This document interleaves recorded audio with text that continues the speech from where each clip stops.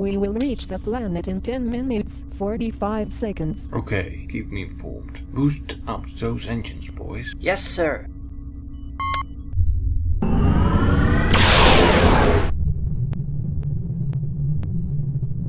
We will reach the planet in 2 minutes, 52 seconds. Thank you. Prepare the ship for landing. Right away, Captain.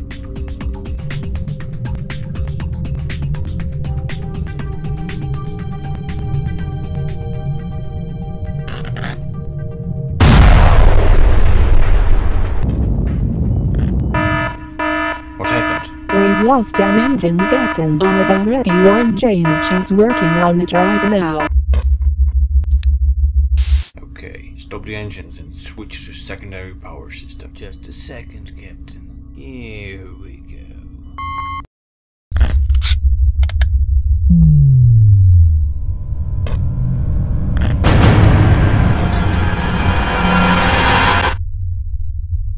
What now?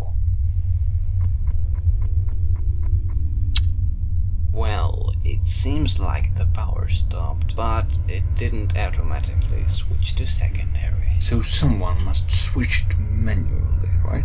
Yes, Captain. Then you go and switch the power. Right away, sir.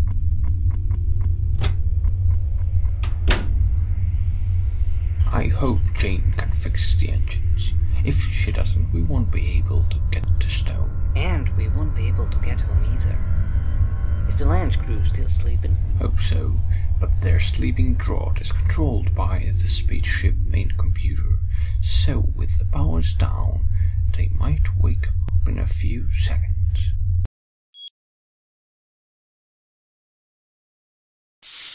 I wake up and everything is dark. Strange. What's up with the lighting? And why aren't the engines rumbling? I start thinking that we might have been attacked. I don't know what happened, but I'm going to find out. Somebody is moving in the darkness. He's too calm. Maybe he's one of the attackers. This face is familiar. I think he was the co-pilot or something. Maybe they are controlling the other crew members.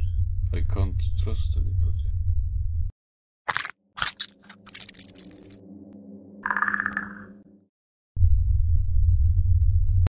I think I could navigate the ship back to Earth, but I have to get to the command bridge first.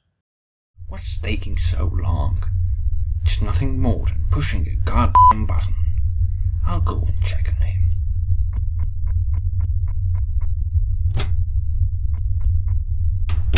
Someone's coming.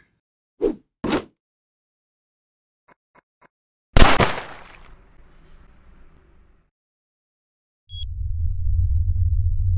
oxygen level is getting lower. Open the case for the emergency oxygen supplies.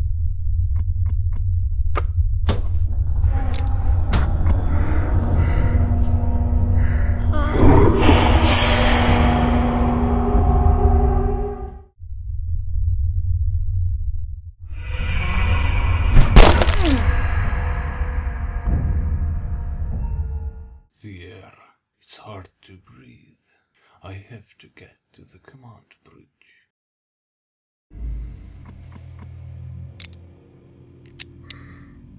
This was the pilot of the ship.